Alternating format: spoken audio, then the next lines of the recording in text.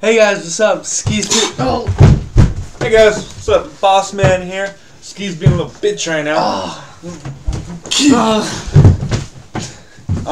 Bringing you the UFC on FX post-fight show. That's right, FX. The UFC is now on FX with their first. Can you get your bitch ass up? God. You see that? Damn. What? Oh. All right. Starting off tonight was Christian Morecraft versus Pat HD Berry. Pat Berry just pretty much outstriked Christian Morecraft, who is a very. Can you get the fuck up already? I do not care for that. Alright. So we're talking about Christian Morecraft and Pat Berry. Yeah, I heard. Christian Morecraft versus Pat Berry. First off, I don't know if you've seen it. You gotta Google the weigh-in picture. Funny. that was Morecraft. That's for you, Christian. You look like that Family Guy character with the huge underbite. I don't know the guy's name, but if you watch Family Guy, I'm sure you've seen him. Yeah. Anyway, it was a really good fight. It showed a lot of Berry's improvements and where Morecraft sucks. And Morecraft did catch Berry in an armbar. A very good armbar. Yeah. He got Berry down, which I was worried because Berry's takedown defense blows. But his takedown defense, submission defense, it all sucks. But it really showed a lot of improvement here. Morecraft took him down a couple times. Berry was able to get back up, but at one point, like he said, he got him in the armbar. Yeah, and Berry was able to get out of it, pretty much walk over and get out of the armbar. It was definitely locked in, but Berry walked over. Yeah, and Berry's not a tall guy. I mean, and Christian Morecraft is 6'6". He's 5'11". Yeah, Morecraft is a big guy. Berry got out of that armbar, stood back up, and knocked him the fuck out. Yeah, pretty much it was just a nice left hook, skinning the straight temple across the face, and ground and pound done. Yeah. I'm glad Berry got the win. I like Berry. He's really funny. And he planked after he won. Come on. Come on, yeah. You plank. That's hilarious. Yeah. Anyway, moving on to the bantamweight fight. Man, this fight was That was a intense. very good fight. It was amazing. It was, what's his name? Jared Papazian versus Mike the Hulk Easton at bantamweight. Yeah. Easton is for real, folks. If you haven't seen him, he's like a little powerhouse. If you've seen Gleison Tebow, picture him but at bantamweight and black. That is Mike Easton. The Hulk wears purple shorts into the octagon. Yeah. How do you not like that guy? He's awesome. They went out there for 3 rounds, him and Papazian, and they threw everything they had at one another for 3 rounds. Yeah, it was insane. It was a majority decision, huh? No, it was unanimous. No, it was majority. It was unanimous. I think it was majority. Oh, whatever it was. Anyway, it was a really good fight. If you haven't seen it, you gotta look it up. Yeah.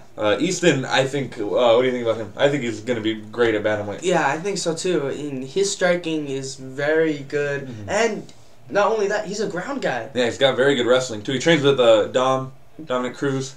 Yeah. So yeah, we'll see where he can go. I think he's gonna be a force at bantamweight soon.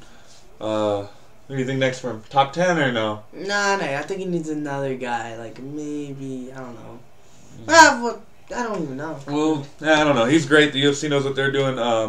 Looking forward to seeing him fight again. Moving on to the co-main event. It was a welterweight fight between Josh Neer versus Dwayne Bang Ludwig. Very interesting fight. Neer just came in after winning his comeback fight. You know, moving up to welterweight. He's a lightweight. Moving up to welterweight, fighting Dwayne Ludwig. He was at welterweight in his last fight too. He was? Yeah. Oh, alright, sorry. Who's coming off a win against Amir Sadal, just destroying him, picking him apart. Pretty much Ludwig did the same.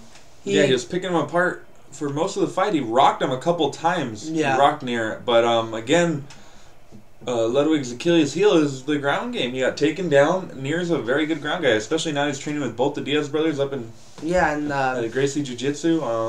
Kind of sprawled, and he pushed him off. Ludwig did everything right. He pushed him off, kind of got up, but left his neck out, and Neer's got a very good guillotine. Neer locked up the guillotine and choked him out cold. You can see, what's his name? Ludwig tries the tap, but he goes out. Yeah, that's always funny to watch. It was a pretty good fight. I really thought Ludwig had it, but Neer proved himself pretty good. I'd probably like to see him fight Eric Silva next. Eric Silva just got DQ'd against Carlo Prater at UFC Rio. Anyway, that was a good fight between those two. Moving on to the main event. Both guys coming off a loss. You got the young assassin Melvin Gillard and, as I like to call him, Redbeard Jim Miller facing off. Both guys were very close to a title fight, but got derailed. One by Joe Lozon by a freaking like tap on the chin, being Melvin. I don't know what's wrong with him. And Jim Miller got destroyed for 3 rounds by Bendo. But the thing was that like you said that he made I think it's an excuse for the fight. He said he was sick. Yeah, that Jim Miller came out and said he had mono or something before the fight, that he wasn't able to train properly. I don't know. I think it's all bullshit. You gotta just own up to it, guy. Yeah. Anyway, that fight was good. Exciting. Melvin was outstriking him again. Melvin outstrikes almost all his opponents. And then he threw a pretty good. He was throwing a lot of flying knees. I really don't know why. It was weird. I was thinking he's gonna get taken down eventually, which did happen. But before that, he rocked him. Yeah, he rocked Jim He rocked him with a punch and then kneed him really like a big knee to the face. Yeah. Miller's a hard guy to finish. So all of that, Miller was able to recover sort of. Melvin threw another knee. Fell down. Miller caught it. It was a bit of a scramble. Melvin popped up a little bit, and as soon as he popped up, Jim Miller took his back, locked in a body triangle. Melvin fell, and rear naked choke moments later. Yeah, it was. We were all going. I was going for Melvin. I was going for Melvin too. He just pisses me off. He has all this talent, but he can't get it done. It's wasted. I don't know why. I don't know what it is. I think it's he actually is now training at a new gym. He's training at Imperial Athletics, the Black Zillions. Yeah, and maybe it's not the best gym for him, but who knows? I don't know. I thought Greg Jackson was a good gym. Yeah, I don't know why he left. Maybe because he wants to fight Guida at one point. Well, that's what I'm thinking. And Cerrone's there too. There's a lot of guys that can get you closer up the ladder. Yeah, so I'm guessing he left because of those I don't know about that, but he could have just left because there was better training. Whatever the reason is, he's got to figure it out. With best of luck to Miller. Miller and Melvin. What else? I'm just trying, off the top of my head, think of what happened on the other. Jorge Rivera won his final mixed martial arts bout against Eric Red Schaefer. Yeah, TKOing him in the 2nd round. Very sad for him to be retiring. Yeah, Rivera, he's been around the sport for a long time. So he fought UFC like 40. Yeah, he was on the comeback season of The Ultimate Fighter. I don't know if any of you remember that.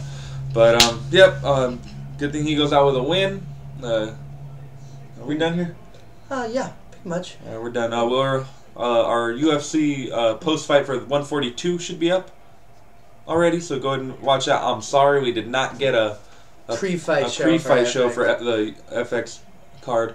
We will have a Fox the Fox pre-fight and the post-fight. That's this Saturday, everybody. It's going down.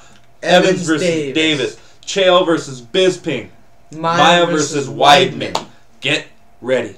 That's going to be a sick card.